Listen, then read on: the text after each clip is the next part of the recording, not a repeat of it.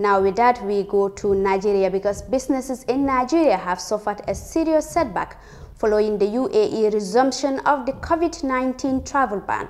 The UAE flight carrier Emirates reversed its earlier decision to lift the travel ban between Dubai and Nigeria following a disagreement between the two countries on the COVID-19 protocols. Details in this report.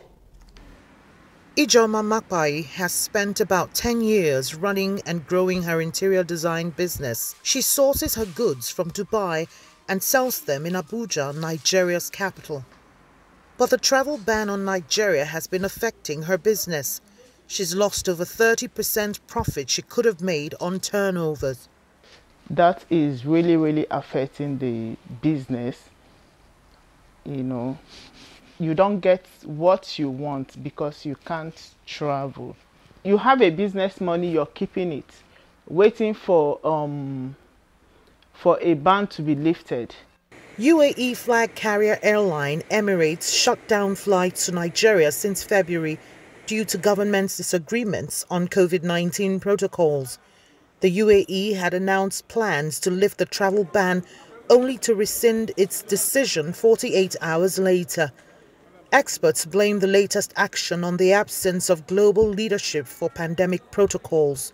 We have our own protocol in Nigeria, which is different from what they expected from us. So normally, it's supposed to be either the International Civil Aviation Organization, ICAO, that's supposed to come with a protocol for all the members, to adhere to. So that is missing. The same thing is WHO.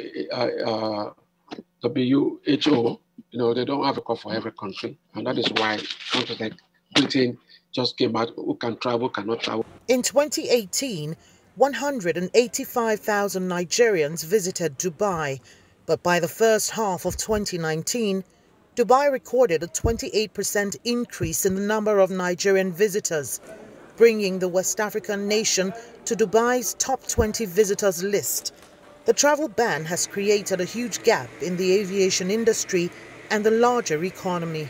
On the economy, well, we are practically importers, so we import from Dubai, and Dubai lives on our own, what we spend in Dubai, because anytime Nigerians travel to Dubai, they have to spend money. I won't say Dubai cannot do without our money, they can, but we have a lot of investment in Dubai, so we are linked economically.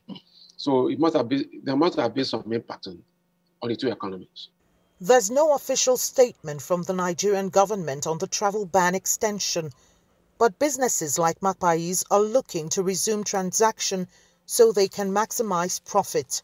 They're hoping that both governments resolve their differences soon and reinstate the flights.